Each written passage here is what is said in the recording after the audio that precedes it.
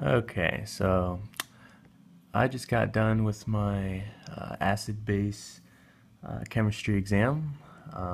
So acid-base stuff is known to be kind of difficult. And this, on my review, we had a review of like 139 questions, and this one was one of the first ones to give me a load of trouble, and I had to go to a couple different tutors to figure this out. So I wish someone had made this kind of video for me, so I'm going to make this for you guys. So here is the question, and I've noticed that all these questions were word for word, number for number online, so maybe this will help out someone else in the future. So number 26, you can read it, pause the video and read it, and then let's get started. So with this problem, first I like to set up the equation so I can see the overall picture of what I'm working with. So in this problem, we will start with, and I like to use the shorthand with acid and base. So with this problem, I started with the shorthand of HA plus OH goes to A minus plus H2O. So the weak acid, which in this case is H2PO4, the OH, which will be NaOH in the problem, A minus, which is the conjugate base, which will be H2PO4 minus the H, so just HPO4, and then of course water. So let me write out the full, well, almost full equation. I like to take some shortcuts here. So H2PO4 plus the NaOH produces HPO4 plus H2O.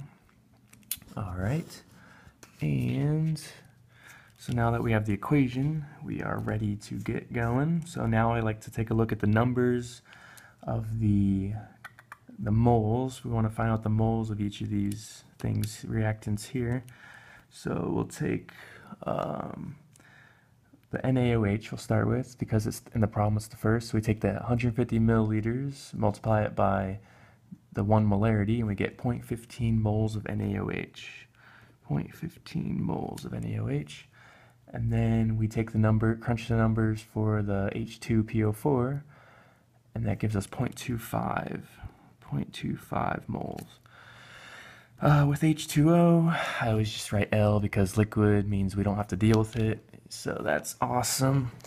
And then the A minus, the HPO4 here, the conjugate base, I'll start with 0 here.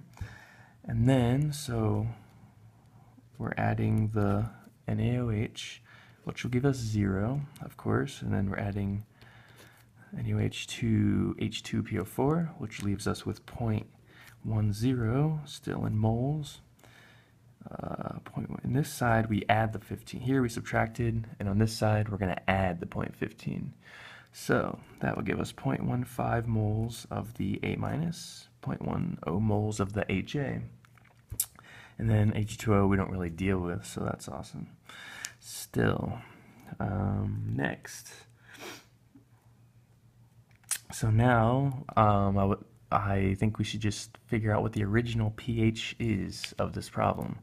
So the original pH, and you know the Hasselbalch-Henderson or whatever it's called equation, equals the pKa. In this problem, we can just look up the Ka, and the Ka in this case is 6.3 times 10 to the negative 8. I assume you know how to turn the Ka into the pKa. It's just the negative log of the Ka. So that gives us 7.20 plus the log of A minus, 0.15, over the log of HA, 0.10. All right, so when we crunch the numbers, we get 7.20 plus 0.18, and then crunch those numbers further, and we get 7.38. That is our original pH right here, 7.38. Now, the problem is telling us that asking how much, how many moles of HCl must be added to this buffer to change the pH by 0.18 units. So we think about HCl, okay, that's a strong acid that's going to decrease the pH, right? So the 0.18 is going to cause, we're going to drop the original pH by 0.18.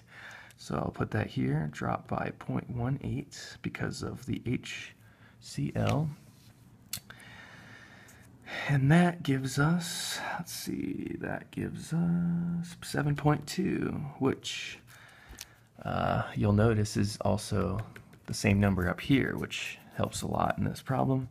So this is the pH that we want. We want, the pH that we want is 7.20. So how are we going to go from our original pH to this 7.20? By dropping it with 0.18. So the next step in this problem is we know that if we make this log of A minus over HA equal to 1, then this whole section here will equal to 0, and leaving us just with 7.20. So let's figure that out. So 1 equals the A minus over HA. And we do this again because if we can make this section here equal to 0 right here, let me square it off. If we can make this section here equal to 0, then we will be left with just 7.20. So I like to write this like this: original pH, A minus over HA is 0.15 over 0.10, and then to make this section equal to 0, we have to make these numbers divided by each other equal to 1, so we have to make this the same number. So I calculated it out, and if we make those numbers 0.125 each, then we are in business, and this will be equal to 0, and 7.20 will be the remaining pH. So here's the answer coming up, so get ready. So what number do we take away from 0.15 to make 0.125? Well, that's 0.025. And what number can we add to 0.10 to make this number? Again, 0.025. And I'm going to square this because this is basically our answer. This is the amount of HCl still in moles. So this is the amount of moles that we need to drop the pH by 0.18. So our pH equals 7.20. Because again, this section now equals 0. Since we dropped the pH by 0.18 because we added HCl this much moles of HCl into the buffer system. So hopefully that helps you a little bit, and stay tuned for the next video.